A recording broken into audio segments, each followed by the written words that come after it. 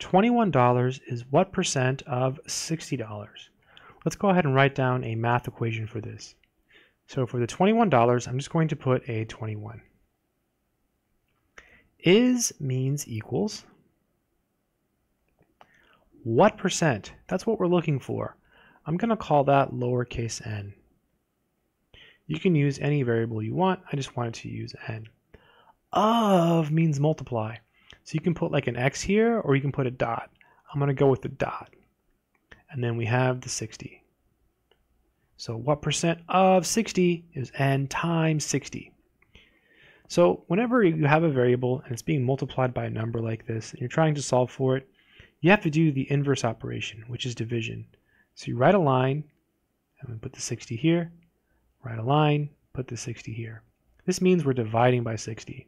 So 21 over 60, according to my calculator, is 0.35. And that's equal to our n. All right, now we just have to turn this into a percentage.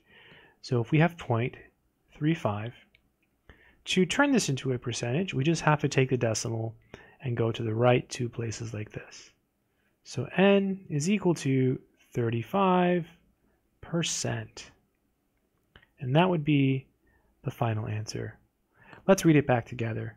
21 is 35% of $60.